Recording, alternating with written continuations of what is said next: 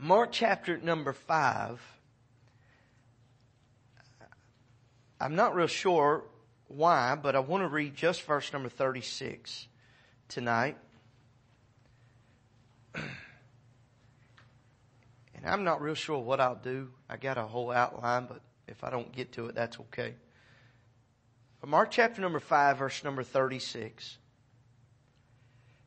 We'll focus on the last phrase, but as soon as Jesus heard the word that was spoken, he saith to the ruler of the synagogue, Be not afraid, only believe. I want to read just that last phrase again. Be not afraid, only believe.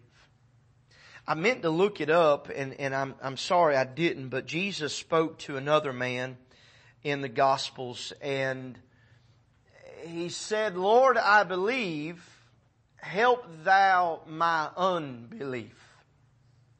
Anybody ever prayed something like that? Amen. We know what we're supposed to believe, and we know. Do y'all remember how good God was yesterday?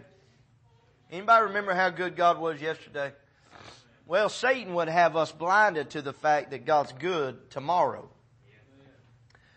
Did you hear what I said? God is good tomorrow. It's not that He will be. He is good. You can mark it down. You can take it to the bank. He is good tomorrow. And not only is He good tomorrow, but wherever your tomorrow is, whether it's on earth or whether it's in heaven, God is good. Amen. I tell you.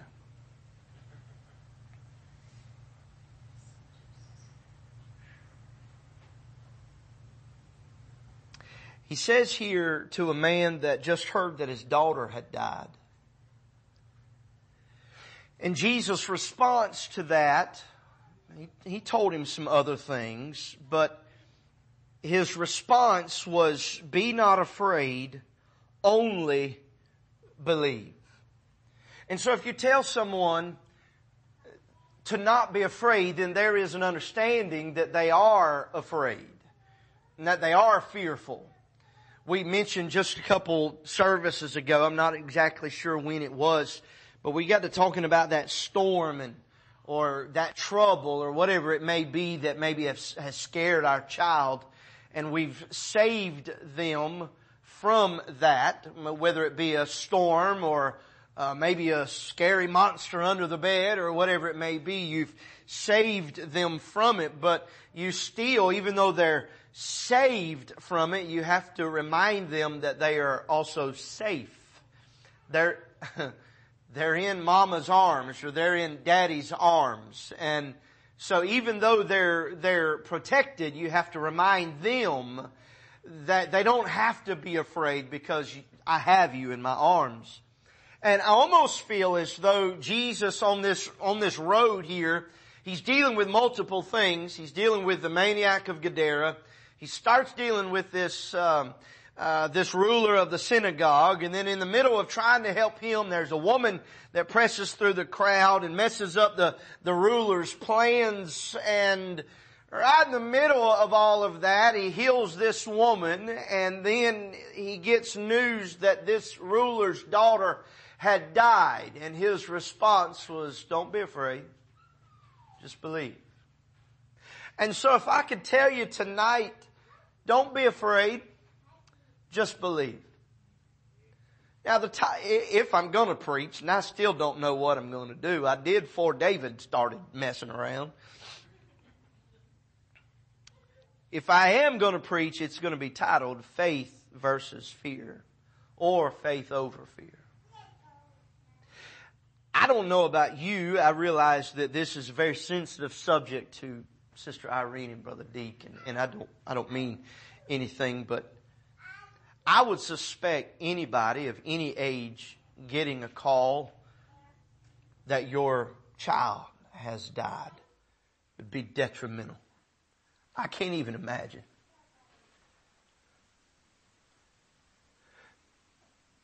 But then to hear Jesus say, Be not afraid. Only believe. That would be hard to hear. It'd be hard to hear, and then it would be hard to put one foot in front of the other, to go to that place where you know your daughter is dead. And you're taking the Master with you, but He said, be not afraid. He said, just believe. You know what you're supposed to do, but it's hard. But I'm glad that the story doesn't end with verse number 36. If you got a Schofield Bible, you just turn your page. But over in verse number 41, he got to the house and he took the damsel by the hand and said, Talitha Cumi, which is being interpreted, damsel, I say unto thee, arise.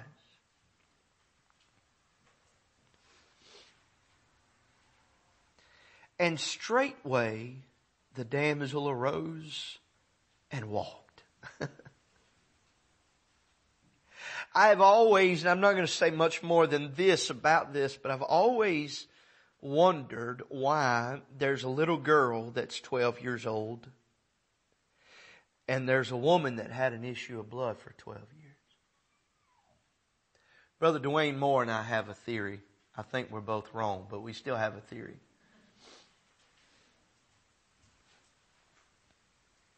Faith over fear. We truly, in November of 2021, and preachers have been saying this phrase for years, the day and age we live in. But quite honestly, what is today, the 17th or 18th, something along that line. November 17th, 2021. Fear is being fed to every man, woman, boy, and girl in this world. Whether it's politics or whether it's a pandemic, whether it's the news media or it's the school system, fear, fear, fear. But I want us to know something. According to Mark chapter number 5, there are at least 3 people that had fear, but by faith, they were able to overcome it. We fear a lot of things. We fear, let's just be honest, we fear this sickness. Many of us, if not all of us, have had this thing. We fear getting it again. We fear spreading it. We feel it continuing. We fear it continuing. We fear a lot of things. There's some in our church or some that are acquainted with our church that are having to make a decision whether or not to get a vaccine or lose their job. They're fearful. You've got husbands and wives that are considering start a family, but they're fearful because do they really want to raise a child in this hour? We could go on and on and on about things that we fear, but I need you to understand no matter what it is, we spoke just a couple months back about the sovereignty of God. Know that God is in control. And God knows what He's doing. If I can, I want to try to very quickly preach these 3 things. Faith over fear. Number 1, I want us to see this devil-driven man of Gadara. I'm not going to read throughout verse number 1 through verse number 20, but that encapsulates everything that we'll talk about. But in verse number 1 down through verse number 5, you see that he was controlled by the devil. Jesus came in verse number 1. He came out of the ship and he didn't seek, this is what has always blown my mind. He didn't seek out this man with the devils or with the demons, but rather they sought him out. And I may mention this again, but in James chapter number 2, verse number 19, it says that the devils also believe and tremble. And so it made me wonder, maybe if as soon as Jesus' feet touched that land, that the devils knew that something was about to happen. It says there in verse number 2 that immediately there met him out of the tombs a man with an unclean spirit. You know the story. You've heard it all your life. He was in the tombs. He dwelt there. He cut himself with stones. He cried. He was bound, but he broke the chains. He broke all the fetters. The people were fearful. Night and day, the Bible says that he was in the mountains and in the tombs crying and cutting himself. But when he saw Jesus, verse number 6, afar off, he ran and worshiped him. Now that seems a little off to me.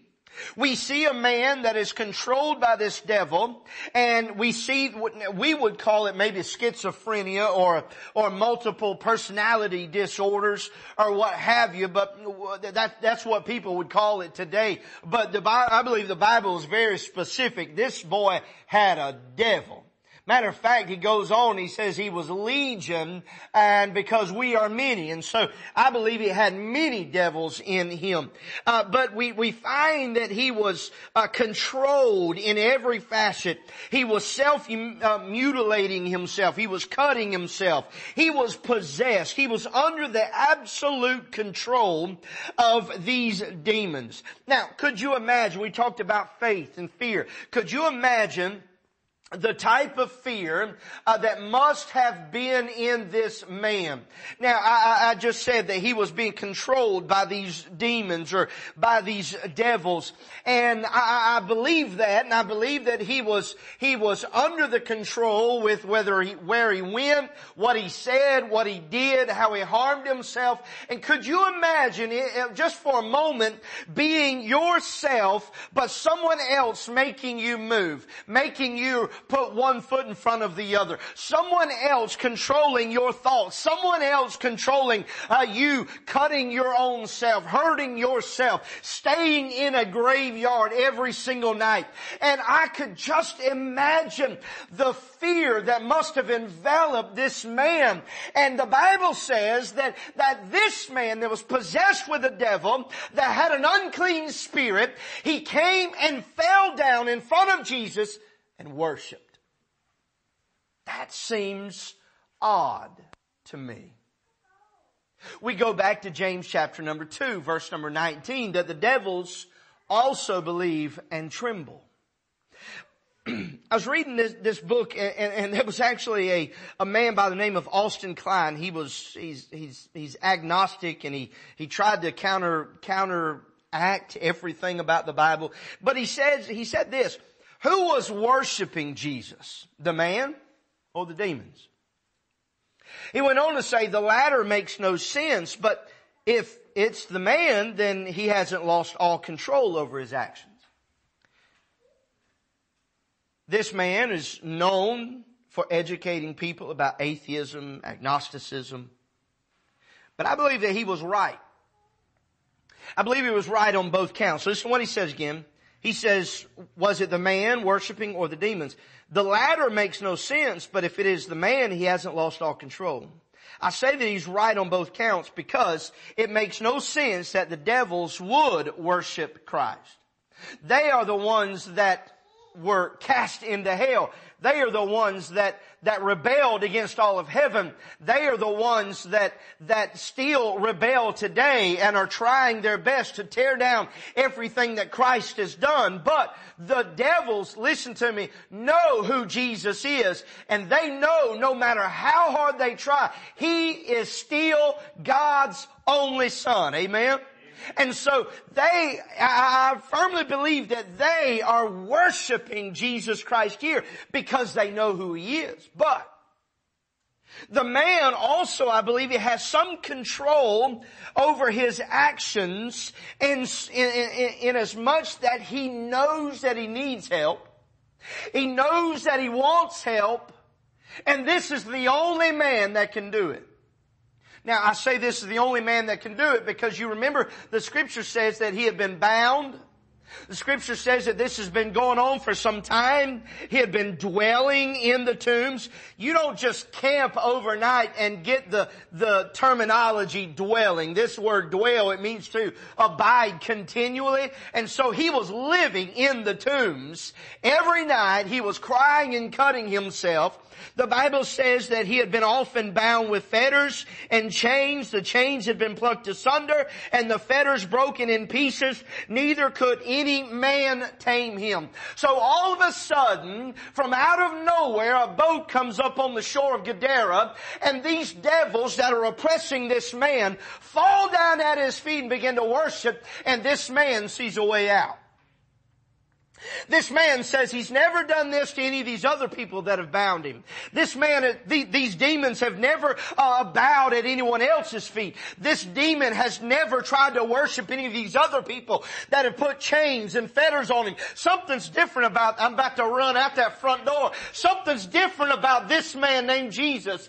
And I believe with every fiber of his being, he had to come out of himself in order to ask for help himself. Listen to this. He says he besought him much that he would not send them away out of the country. I believe this is that legion we find in verse number 9. For he says, for we are many. Now there were nigh to the mountains a great herd of swine. All the devils besought him, send us into the swine. And verse number 13, forthwith Jesus gave them leave. The unclean spirits went out. The pigs went out in a steep place. Verse number 14. And they that fed the swine, they saw it. They told the city. They told the country, and they went out to see what was done. Verse number 15, when they come to Jesus and see him that was possessed with the devil and had the legion sitting, clothed, and in his right mind, and they were afraid.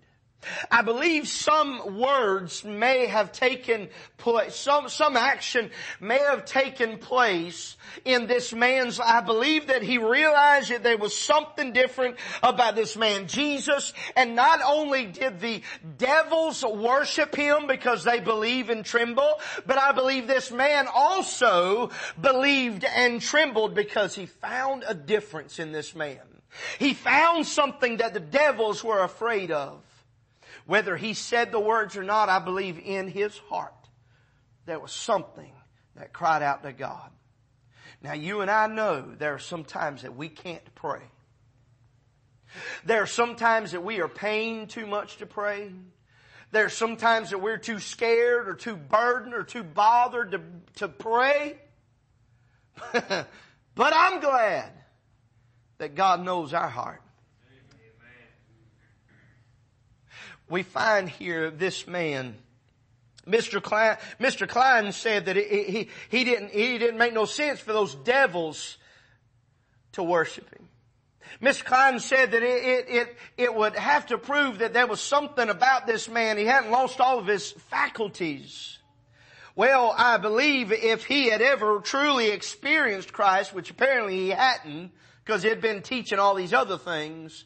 If he had had an experience with Christ, if he had ever experienced that love of God coming into his heart, if he had ever experienced forgiveness, if he had ever experienced the grace and the mercy of God being applied to our hearts, he would understand that yes, there is something worthy about this man Jesus, whether it be a man or whether it be a devil to worship.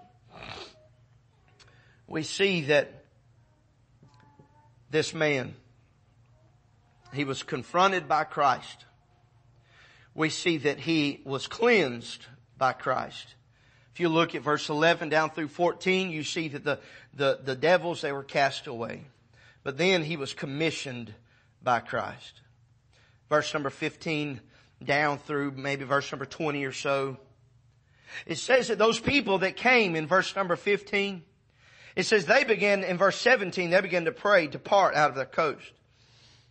But verse number 18, when he was come into the ship, when Jesus was coming into the ship, he that had been possessed with the devil prayed him that he might be with him. Howbeit Jesus suffered him not. He didn't allow him to do it, but said, Go home to thy friends and tell them how great things the Lord hath done for thee, and hath had compassion on thee. And he departed, began to publish in Decapolis how great things Jesus had done for him, and all men did marvel. We see that he was controlled by the devil. He was confronted by Christ. He was cleansed by Christ, but he was commissioned by Christ. He was free. He had something to say. Brother Jeb talked on Sunday morning, preached Sunday morning about us having a story to tell. About us having a testimony to tell. And we made mention of that after he got done, maybe even Sunday night. But I want to remind us tonight that we have something to tell. If we have been for Jesus said, whom the Son hath set free, he shall be free indeed. That word indeed means as if he had never been bound. And here all of a sudden this man is no longer cutting himself. He's no longer naked, but he's clothed. He's sitting in his right mind at the feet of Jesus. Jesus gets up, goes on the boat. The boy gets, or the man, whatever it is, gets up, gets on the boat and said, I want to go with you. Jesus said, no, but you stay here. You tell everybody what great things have been done. What did he do? He went and told them, listen to the last phrase, how great things Jesus had done for him. He told what happened to him. I've told you before, I got saved under the preaching of Brother Phil Kidd. Now, you could take him or leave him now. Don't matter to me. But I've heard Brother Kidd's testimony over and over again, and I could probably tell you it myself. But that's not my testimony, Brother David. And I can tell you my testimony. And you have heard it. And you might be able to tell my testimony, but it's not yours.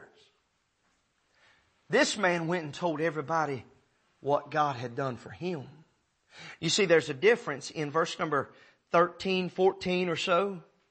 Remember those that fed the swine? They saw what had happened, and they went and told everybody. But it wasn't him that had the devil. I go back to the song all the time, the alabaster box. Whoever wrote that song, I'm telling you, whoever wrote that song, yeah.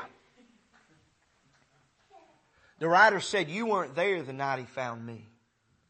You don't know the cost of oil in my alabaster box.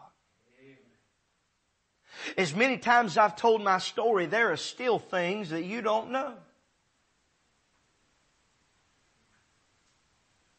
And you don't need to know. That's some oil in my alabaster box that's just for me and God to know about.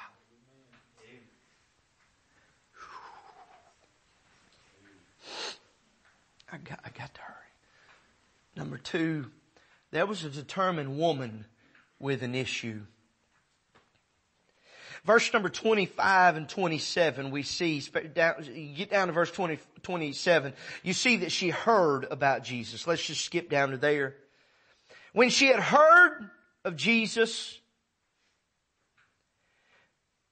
she came in the press behind and touched his garment. I need to read these next 2 verses. For she said, if I may touch but his clothes, I shall be whole. And straightway the fountain of her blood was dried up, and she felt in her body that she was healed of that plague. Now look, I can show you my Bible and you can see that it's written there, and it's written in my hand. I don't know where it came from, but I was sitting at the table today and just blessed my own self. I want you to look at with me verse number 27. When she had heard of Jesus, I want you to underline the word heard. And then out on your margin, I want you to write facts. F-A-C-T-S. Now, if it was any of y'all that gave me this, just let me have my moment. Verse number 28, for she said, if I may touch but his clothes, I shall be whole. Underline that word shall and write faith. And then, verse 29, and straightway the fountain of her blood was dried up, and she felt in her body that she was healed of that plague. Here's that word feelings.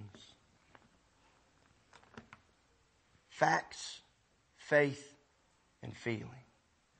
We go back to Romans chapter number 10. The scripture said, whosoever shall call upon my name, upon the name of the Lord, shall be saved.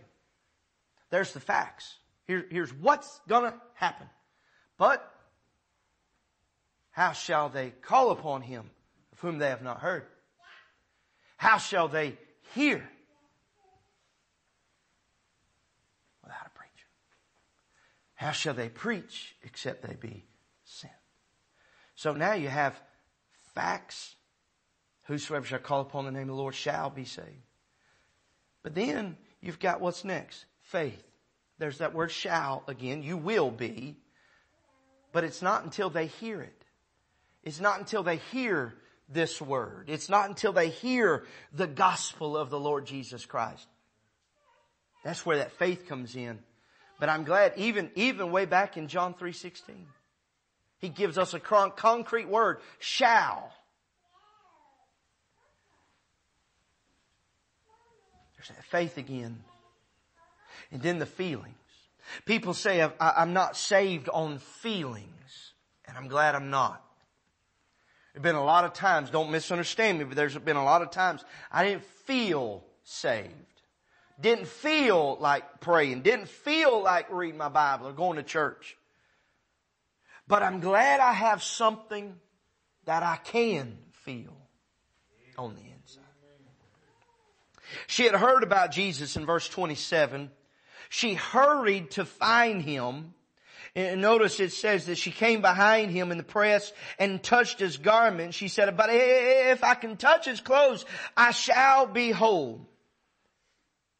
And again, I could just imagine what's going through her mind. She's been dealing with this, what we may call hemorrhaging, for 12 years now. She's been declared unclean. She shouldn't have even been this close to people. She should have been on the outside of the gate. She should have been hollering, unclean, unclean. But for whatever reason, she's here and she's heard about Jesus. And she says, I need to but touch his garment. I believe she was physically unclean. But according to the priest of the day, I believe she was spiritually unclean. And she knew that she needed to touch Jesus. She had heard of what he can do. Now, I've not compared or anything else, but maybe she heard about, maybe it was that she heard about the blind man. Maybe she heard about Jesus turning the water into wine. Maybe she heard about some other miracles that Christ had done. She said, if he can do that, maybe she was somewhere in the crowd, in verse number 1 down through verse number 19 and 20. Maybe she saw, Samuel, what had happened to the man there in Gadara. She heard about Jesus. She knew she needed to touch him. She knew she couldn't go to the temple. She knew she couldn't worship there. She was unclean. It was forbidden. I can imagine the depression, the worry, the guilt, the shame, all of those things just combined in one that she was dealing with. Those thoughts began to take over. A few months back, I was talking to a man that was in so much pain. I want you to listen to this. I didn't even say it. Unnatural thoughts most likely began to take over her life. And I was talking to this gentleman, and he began to talk about unnatural things. He began to talk about ending his life. He began to talk about another way out. Folks, pain, suffering, heartache, shame, disgrace, whatever it may be. These are things that lend to these unnatural ways of thinking. But can I tell you that even in that, there is hope. It says that she pressed through the crowd and she touched the hem of his garment. And this is probably not really essential to know. And I don't have all the facts, but when I think of a hem, I think of it at the very bottom. I think maybe she was crawling and she was going through the dirt and everything and she touched the hem of his garment. But as I understand it, the Jewish men wore prayer shawls around them. They had little tassels around them, and it was considered not only a symbol of holiness, but for a holy man, it was considered that shawl itself was holy. And she reached out through the crowd, maybe through a bunch of other people that she was making unclean, by the way, because she touched them. And she pressed through, Kaylee, and just touched maybe one of the fringes on that prayer shawl. Something that was holy. But listen to this. Listen to this. She needed help, and she needed it that day. She had spent everything to find help. She had wasted years to find some relief. But in verse 29, she found help. As far as the outline, she heard about Jesus. She hurried to find Him. She was healed from her plague, but she was honored by the Lord. And listen to this. Let's do verse number 30. Verse 29, she was healed of that plague. Verse 30, immediately, knowing in himself that virtue had gone out of him, turned him about in the press and said, "Who touched my clothes?" Now, hang on just a minute. This word virtue, that is the same word that we get over there in Romans chapter number 1, verse 16. "For I'm not ashamed of the gospel of Christ, for it is the power, it is the dynamis, it is the dynamite." And Jesus here, or Mark here, he says that Jesus felt power had gone out of him. When we think of the word virtue, we think of, just goodness or gentleness, meekness. But we go a little bit deeper and we see that he felt power go out from him. But listen to this. He said, "Who touched my clothes?" And his disciples, they said, what are you talking about? Who touched thee? Verse 32. And he looked round about to see her, what had done this thing. Verse 33. But the woman fearing. This word fearing, it is the word phobeo or phobos or phobia. And it means to put to flight by terrifying. She was absolutely terrified of the conversation that was fixing to happen. She was fixing to be found out. She was in the city. She should have been outside the city. She should have been calling out unclean, but she wasn't. She shouldn't have touched anyone, but she pressed through the crowd. She sure shouldn't have touched a holy man, but here she touched the hem of his garment. She was about to run again. She was absolutely terrified. But listen. Jesus said, "Thy faith hath made thee whole. Go in peace and be whole of thy plague." Throughout her phobia, Brother Jody, throughout that act that absolutely terrified her, instead of cursing her, instead of damning her to some faraway city, instead he said, "You are blessed because of your faith, and you are healed." Faith over fear. She was honored by the Lord. I'm going to give you this, and I'm going to the house. The daughter of Jairus, number 3. I say Jairus. Brother Preston Cronin that was here a couple months back, he said Jairus, and I searched all through my Bible trying to figure out who Jairus was. But apparently it's the same person. He just apparently saying it right. How about we meet in the middle and just say Jairus? He called for the help of Jesus. Verse number 21 down through verse number 24. He says a few things. "There cometh one of the rulers," verse 22. When he saw Jesus, he fell at his feet. Here's a ruler of the synagogue. And he fell at Jesus' feet and besought him greatly, saying, My little daughter lieth at the point of death. I pray thee, come and lay thy hands on her, that she may be healed, and she shall live. He propositioned Jesus. He called him. He says, I need you to come with me. I need you to come to my house. He says, I pray thee, come and lay thy hands on her, that she may be healed. Notice how dire this situation was. She lieth at the point of death. Over in the Gospel of Luke, Luke recorded the statement as she lay a-dying. She was not just sick. She was not just fevered. She had something that no one could help her with. Jesus comforted Jairus in verse 35. We see this woman with this issue of blood all in the middle of all this. You come to verse 35. He just said, thy faith hath made thee whole. Verse 35, while he yet spake, there came from the ruler of the synagogue's house, certain, which said, thy daughter is dead. Why troublest thou the master any further?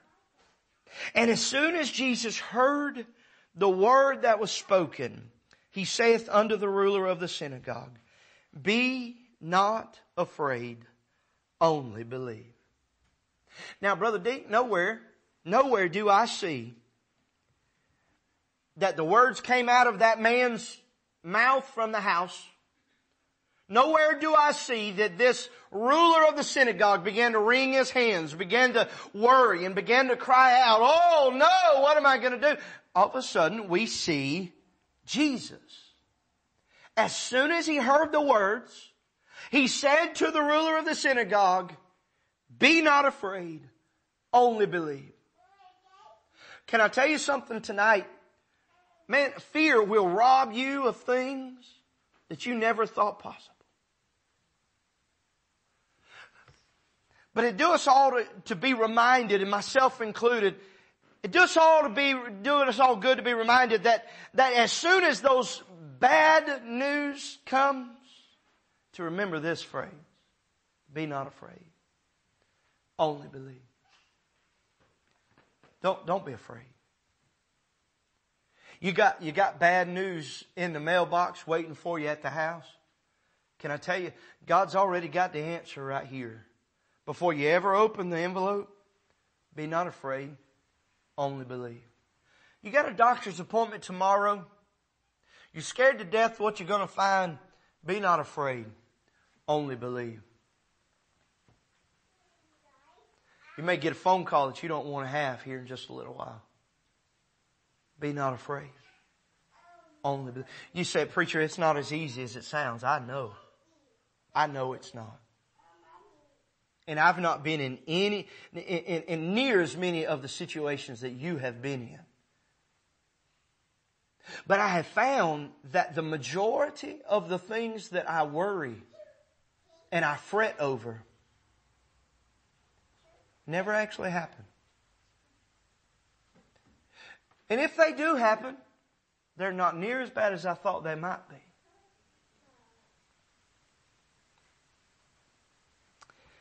Jesus comforted Jairus. He says, be not afraid, only believe. I'm not going to turn over there, but you can maybe mark it. He uses the exact same phrase in Matthew chapter 14, verse 27.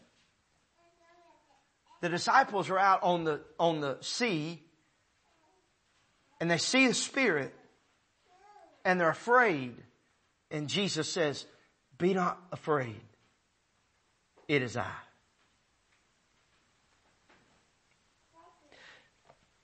Jesus condemns the morning, verse 37, down through verse number 40. He said, y'all stay here. Don't come with me. He said he got to the house in verse 38. He saw the tumult. It says, them that wept and wailed greatly. He said, why you make this ado and weep? The damsel is not dead, but sleepeth. They laughed him to scorn. He put them all out, verse number 40. He took the father and the mother of the damsel and them that were with him. They entered where she was lying. I'm just kind of paraphrasing as I'm going through. I hadn't fell off the wagon. Verse 41, he took the damsel by the hand and saith unto her, Talitha cumi, which is, being interpreted, Damsel, I say unto thee, arise. And straightway the damsel arose and walked, for she was of the age of 12 years. And they were astonished with great astonishment. And he charged them straitly that no man should know it, and commanded that something should be given her to eat. He said, Damsel or maid, arise. If I can say this without being over dramatic, it might be that whatever your problem that you're dealing with tonight, it might be bad. It might be the worst thing you've ever been in. But the same hand that reached forth and grabbed this girl by the hand is the same Jesus Christ that has his hand reached out tonight. He just wants to grab all of you. And you may want to say, Jody, arise. Kurt, arise. He commanded this little girl to arise.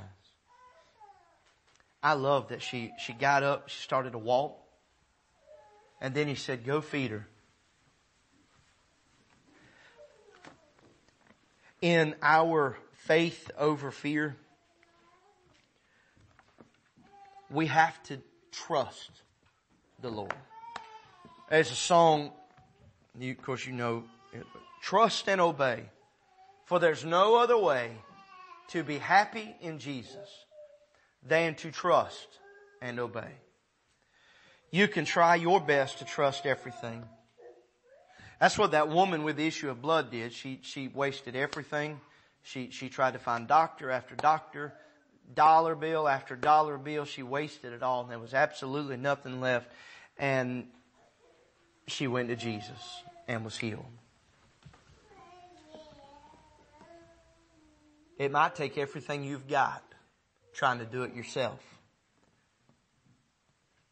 And God just wants to take you by the hand and lift you up. He might have some words to say to you tonight. You might be like that maniac. He may just want to say, just be gone. We were thinking some time ago about, maybe we might have mentioned it sometime this weekend, about Hezekiah getting that letter from Sennacherib. Sennacherib sent him a message, and he said, hey, I'm going to tear everything up. I'm going to kill everybody. I'm going to run y'all over. Hezekiah took that letter and put it before the Lord, gave it to the Lord, and God took care of his problem. And I realize this may seem silly to some, but you may just have to do something like this. You say, oh, it's just symbolic. You can call it what you want. I really don't care. You might just have to take a little piece of paper and write fear on it. Or whatever your fear is.